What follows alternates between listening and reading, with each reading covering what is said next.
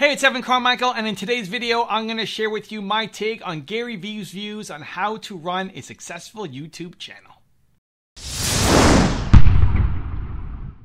Okay, let's kick it off with rule number 1. Don't let your ego get in the way. Got an interesting one that I thought would be a good theme for everybody. We need to ask more. I get so many emails and DMs from so many of you of like, how? The answer is ask more. How do you get brand deals? Email every brand on earth. I mean this. I know some of you have seen like me talk about like Instagram DM. Like I'm getting 50 emails a week from people that, same basic title, doing the Instagram DM changed my life. A stunning thing happens when you ask. Somebody says yes. So I think one of the biggest things that is happening in this room when I think about it is that people's egos are getting in their way. The feelings of getting hurt when somebody says no hurts your ego so much that it stops you from even asking in the first place. It is stunning to me how much I like when people say no. I prefer when people say no. I tend to bounce into different industries in my career because once I become big in one and it becomes easy to say yes, I hate it. So, there's a lot of fancy people in here who think they're bigger than they actually are. And so I highly recommend that you check your ego at the door because it's the substantial aspect that's holding you back from your next chapter. So please, please, please start asking more DM, more email, and 5149. When you're reaching out to somebody that you want something from, it's a good idea to start with what you're gonna do for them. I'm aware that you want a $100,000 sneaker deal. I get it. The f***'s in it for the sneaker, right? So don't take for granted subscribers or comments. Be thoughtful, understand what they're about, pay attention, do your homework, listen, pay attention to what they're doing on social. 30 minutes of homework can articulate a far better way to have a conversation with somebody that you want something from. Rule number 2, be religious about your audience. You want to know what most people's vulnerability is? The reason I always win every time I enter something else, it's what can I do for you? And not the person that has 11 million, just the person that's right next to me, because karma and doing the right thing and kindness and being a human always wins in the end. Always. It does. It does, because what you don't know is the person next to you may have 48 subscribers, but his aunt runs and everybody here is jockeying and overthinking and politicking in their head, all from a selfish place, and all the magic sitting in the doing the right thing, saying hello, being patient, but most of all, the thing that will speed you up in the thing that you want to accomplish, no question, is you've got to become religious about your audience. Like, you have to become religious about your audience. Like, guys, honestly, straight up, if you're sitting in the crowd right now, it's unacceptable for you not to reply to the comments you get on your content. I don't know how, honestly, like I'm just gonna go that literal with it. I don't like to do definitives things because that's just not how life is, but I'm just comfortable going there. It is actually fundamentally grossly negligent and unacceptable for you to be in a place where you do not reply with a thank you or a heart or a meaningful, you read it and you meaningfully wrote something back to every single comment you have right now in whatever limited that is, because those 7 people are disproportionately the reason you're gonna get 17. And yet you're so worried about getting the next 10 that don't know you, you're giving no love to the 7 that decided to watch your horse. Also, if you want to have more confidence, check out my 254 series. They're free. The links to join are in the description below. In a success world, please understand that success is happiness, not net dollars in.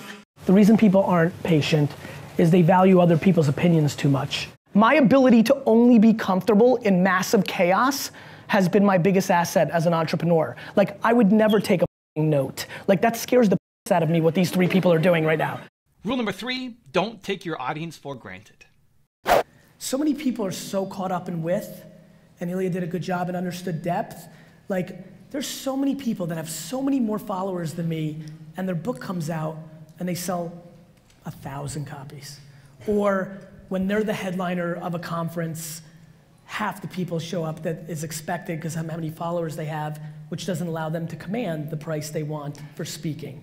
Or when they make merch, because Logan and Jake are making a lot, they sell a lot less. Depth is massively important, and the number one issue in this room is the way you're taking your audience for granted. The amount of you that I audited yesterday that have never replied to a comment in YouTube or Instagram is baffling and utterly disappointing. Right on is right. Preach it, brother. It's real, you know, because at some level, you know, it's one thing if you want fame or the perception of fame and that gets you off, and like, great, do it. Then you should be about the numbers. But so many of you here want to pay your college debt off or live the life that you want or make generational wealth that your grandkids have it. It's going to be about the depth. Dude's got 400 subscribers, made $250,000. Now maybe what he was selling or have you, it's different. I get it. But that needs to be something that people wrap their head around. I'm just stunned. Like every day I get comments from people like, I can't believe you reply or how much time you put into your audience. And every single time I get that, I say to myself, I can't believe how much you guys don't. Rule number 4, understand distribution. So boom, 100,000. Now you clearly didn't say this to me the other day and now I'm putting the pieces together. You have been historically fascinated by this ad arbitrage, this AdSense thing. Listen, I would tell you that me and AJ early on were fascinated by Google AdWords and AdSense and the arbitrage. So you naturally went into understanding distribution, right? You figured out what your creative was, which is, by the way, brilliant because you never, in your lifetime, and you're a young dude, will ever be able to cut open every item on earth. Nope. Which is why Wine Library TV was very successful, and this is the lesson for everybody. When you create something, try to create something that you'll never achieve doing all of it. Too many people start channels or concepts or creatives that after 4 videos it's over because you can't do anything else. Wine Library TV was amazing because I could never taste every wine. Forever. You have no chance of ever cutting. So once you got your creative down, you really got super smart around distribution. As a matter of fact, as everybody knows, I asked you on, once I picked up on that, I emailed you a couple days ago and said, hey, can you stay for an extra hour and talk to Andy and the team? Love to pick up on some of your nuances. And we know what we're doing, but YouTube has never been historically the place I went quadruple deep down on. So you really became not only this creative powerhouse, but you've become quite strong at the distribution of content within the ecosystem. Yeah. And rule number 5, the last one for a very special bonus clip, is focus on originality instead of growth hacking. It's funny, I just spoke to a bunch of the creators on an off-the-record combo where Casey Neistat was interviewing me, and it was like, I spoke at the same thing. Great, so you know who was in there, right? So the big thing I told them that really broke through, and a bunch of them hit me up who had not known who I was, especially the younger crew. Yeah. I told them like, hey, you're becoming a creature of the algorithm. Yeah. I'm like, you all know the videos that are gonna work. You can bang those out. You already know. I'm like, you're gonna become unhappy. Plus you've evolved. Yeah. Like when you were 16 to 19, especially the youngsters, right? Like right now, I'm pretty locked in. Like 35 to 43 is like, there's some edge work. But 15 to 22, there's foundational work of who you're gonna be. Some of these kids start off as makeup this, and now they like don't even want it, they want no makeup. They think it's clean and I was really pushing them, and this really resonated. I'd love to get your thought on this. This is why I'm setting it up as a question. I said, make a video that you know won't work. Mm-hmm. That isn't made for the algorithm and the growth, but that you just actually want to make. Yeah. And some of them have, and it really did well, and they're really happy, and if I felt like I made a little bit of a difference, it's starting to be a drum I'm starting to beat more. Yeah. Thoughts? Yeah, I mean, because I think it is not as formula driven as people want to believe it is. There's a comfort in that, I think, in a way. And like those people that have success and rely on those formulas, there's certain things about those formulas that are allowing them to express certain parts of themselves that really resonate with people, whatever. But like I actually think you get to a point where you're like, well, I have to keep doing that thing to be able to succeed. So many people have just broken that rule over and over again. Mr. Beast is creative above and beyond just the fact that he's great at thumbnails. Are interested in, right? Do you see a lot of people who are incredible at the thumbnail and title, but once the people walk in the door, the actual content, because they're not passionate or talented, is so garbage that they, even though they're good at growth hacking, also fail? Yeah, I mean, it happens all the time actually, because the way that just I like that. And in a way, the way that the YouTube algorithm is designed is around retention and like watch time, right? It's about right. length of engagement. So if people are coming and they're bailing, you're never going to be able to survive and the just end. getting served up. The end. Yeah. I mean, it worked. It used to work back in the day. Yeah, no, I know. Things have changed a lot since then. Because, you know, YouTube cares about its end user. Yeah, of course. Now I have a special bonus clip from Gary on how to do collaborations that I think you're going to enjoy. But before that, it's time for the 3-point landing questions. Let's go from just watching a video to taking action. Here we go. Question number 1. How can you get better distribution for your videos? Number 2. What new original idea can you bring to life on your channel?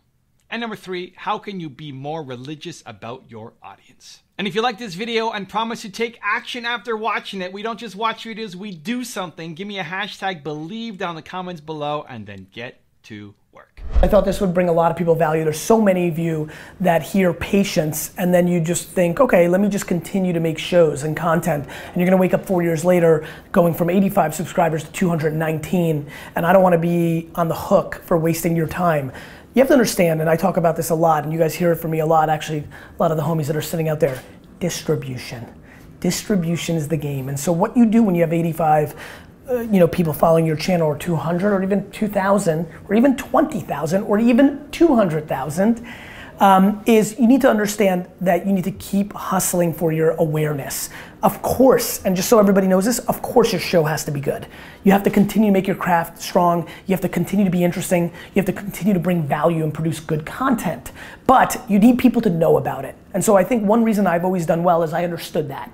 And so one of the great ways to do that is collaborations. I think if you've got a YouTube channel, you need to basically reach out to, I don't know, the other 7,000 people that are in your genre, and reach out to them and see if you can bring them value, right? Harsh, you love UFC, you decide to start a channel, you need to reach out to the 40,000 UFC channels and be like, hey, you know, I'm in the network, so I go to gyms, I can get you original content, can you put me on your show to bring me value for my show? When you have 44 viewers, you can't offer somebody who has 400,000 viewers, let's trade, you'll be on my show, I'll be on your show. You get laughed out of the room, and people do that.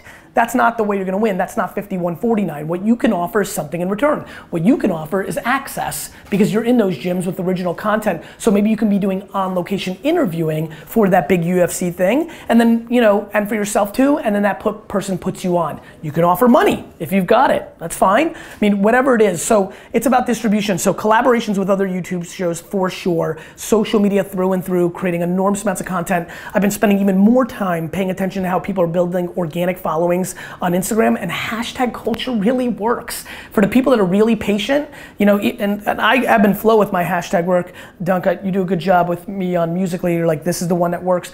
Like, just, you know, I would even argue that I'm being lazy with my hashtag work in Instagram for sure, but for a lot of you, you have to go down that route. It really, really, really works. And then reverse engineering content creation. Let me explain. As we speak right now, I have a video going viral. It's called August. I made it so we could run it on August 1st. Producing content that you know has a chance of going somewhere based on when you make it. A Monday morning rant that you post on Monday morning. Making relevant content to what's going on in the world, either in pop culture, you know, your thoughts on what Miley Cyrus did on Wrecking Ball, or the Kanye and Taylor Swift, Taylor Swift fight, or the Olympics starting. Making content that's relevant, that gives it a little bit of legs for shareability is very important from the content creation. Look, there's only two things, the content and distribution. And so whether it's becoming a part of forums around UFC, I keep using hers, you know, like become a member of forums, become a member of Facebook groups.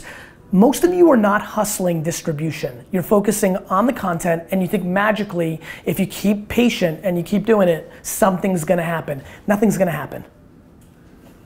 For 4 of you, all time, for 4 of you a year, something's gonna happen. That little motivational kid, right? The Jamaican trainer kid that went viral over the weekend. Somebody clearly posted that video and it started the process. It's great content. Like, that's clearly content that's got a shot, but he's been putting out content for a little while. This is not his first rodeo. And so yes, it happens, right? Yes, it happens.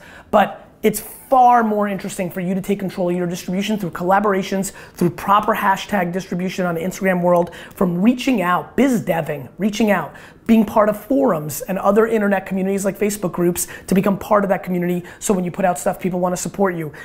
I would tell you with Wine Library TV, I spent 20 minutes making the video and I spent 5 hours creating the distribution.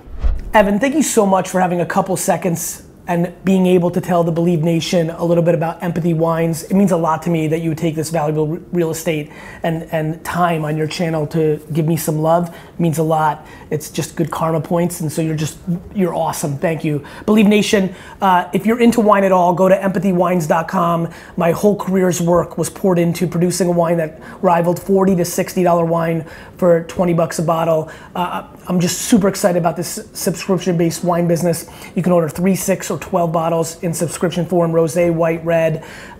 If you search on Instagram or Twitter, you will be blown away. People are literally like, I don't even like Gary Vee, but the wine's good. Super proud of the effort. Thanks, Evan, for the time. Wishing you guys all happy and healthy. If you want to know Gary Vee's views on essential tips for successful marketing, check out the video right there next to me. I think you'll enjoy it. Continue to believe, and I'll see you there.